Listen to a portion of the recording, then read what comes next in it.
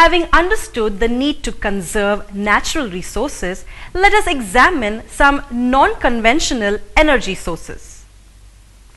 There are a number of plants and weeds which are not consumed as food and can be used for fuel production.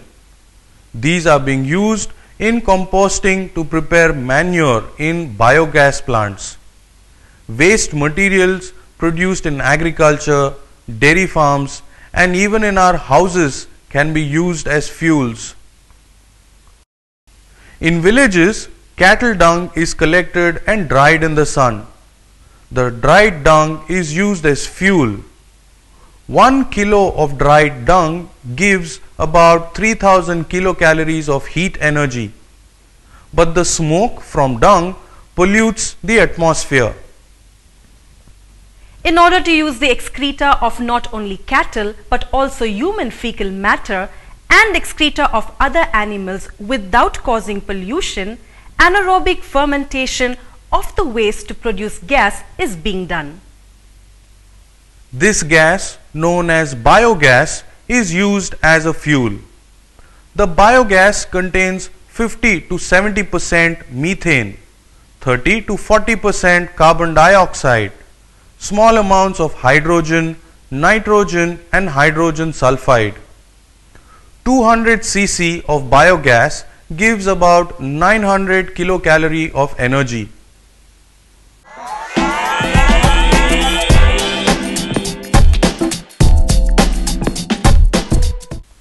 About 2000 to 3000 metric tons of waste is produced every year in the form of cattle, sheep and goat dung, human feces, waste materials from slaughterhouses, garbage from homes, markets, hotels, industries, etc.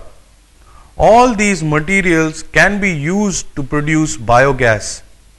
This would not only keep the surroundings clean but also reduce pollution of environment. No toxic gases are produced. The leftover material is rich in organic materials. Nitrogen and phosphorus rich manure is used for agricultural crops.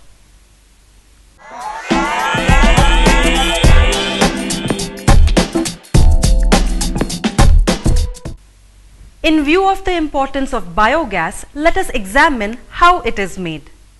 Biogas is produced in a biogas plant in 3 stages. Stage 1. Aerobic bacteria are allowed to degrade the complex molecules present in the organic waste matter to smaller molecules.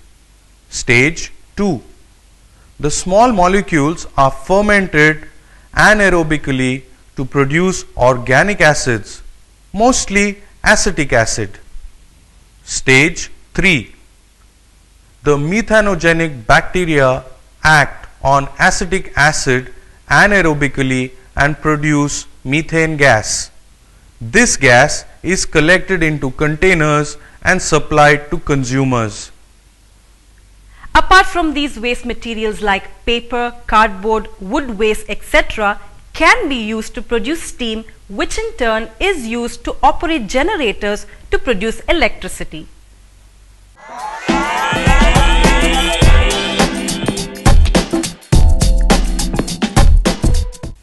There are some plants which have a high content of petroleum. Such crops are known as petrocrops. Algal forms like Botrgococcus brownie and plants like Calotropis procera have high petroleum content, but commercial production of petroleum from these plants is not economical.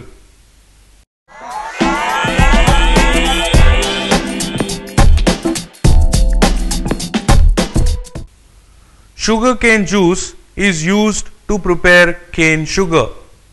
The liquid waste that comes out of processing of cane sugar is known as molasses.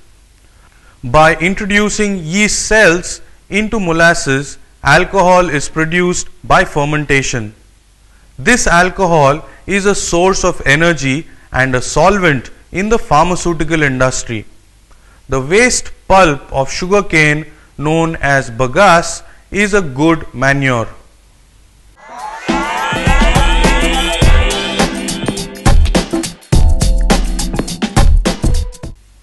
The alcohol obtained from yeast fermentation is mixed in different proportions with petrol and used as fuel in automobiles. The mixture is called gasohol.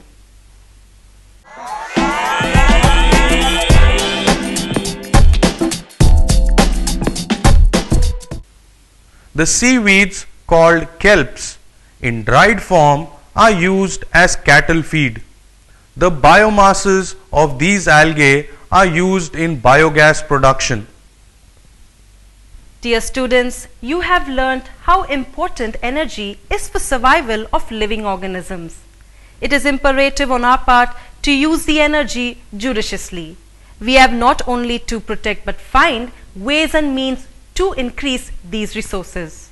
It is the urgent need of the day to discover alternate sources of energy if we wish to save the planet from extinction. Until we meet again, please use your resources wisely. Take care and goodbye.